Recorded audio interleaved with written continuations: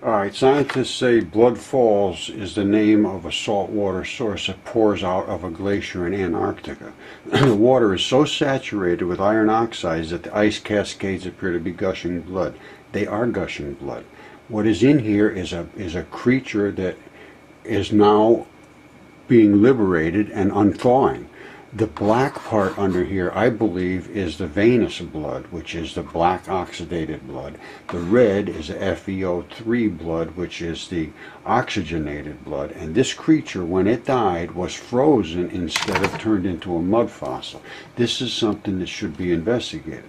All the other ones that I have found have the blood has actually crystallized. You know, obviously it turns into rock and mineralizes after a long period of time being exposed to oxygen and so forth.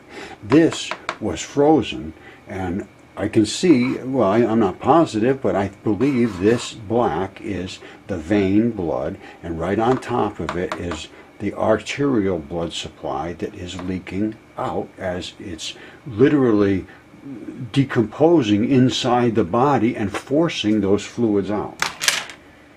I talk about manifest destiny. I just got this from Michael Davino, following my work and contributing fabulously, and he sent me this about this river in Russia that has begun to bleed, you know, as you can see.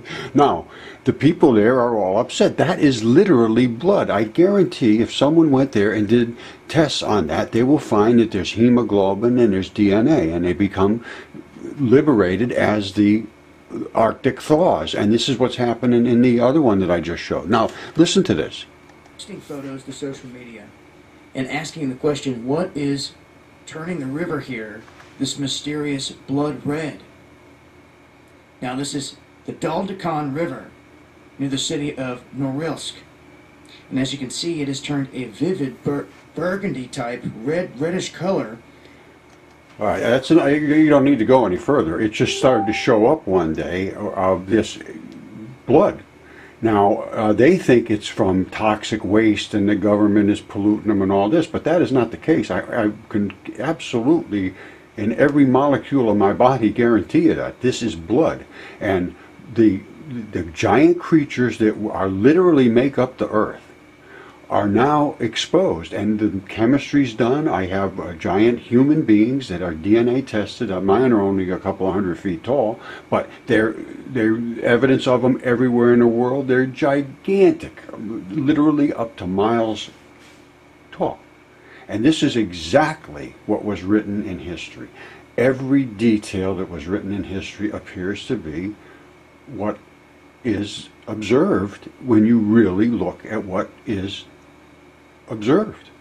And that's what I'm doing. Now, if somebody would like to do this, I'd love to have somebody look at and test this stuff. I've done the DNA tests and CAT scans and all that on my stuff, and it's called Mudfossils, A New Science, on Facebook group.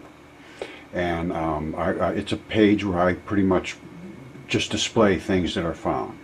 And then I also have one that's Mudfossils Revelations, which is literally about the ancient texts, all of them, not just the Bible, but the Titans and all of that stuff. And the Bible even admitted they were already here in the ground before the Bible started. It says the giants were here in the ground, or in the earth, and then later some more giants came after the Bible started. So they admitted literally that the giants were in the ground, and they are.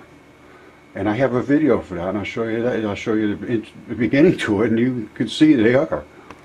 All right, this is my YouTube channel, and I also have a .com, mudfossils.com. Now, there's all kinds of videos here, geodes and feldspar and limestone. How all this stuff is found and how it occurred. But this is the giants in the earth, and there's no such thing as no giants in the earth. There is absolutely giants in the earth, and they're all over the earth.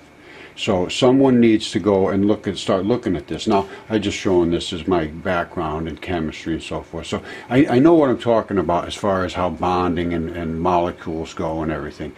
But when you get down to looking at the anatomy, and I've studied all of this stuff in great detail, and this is tendinous material. And when you look at some of these tendon structures, and then you look at the structures on the earth.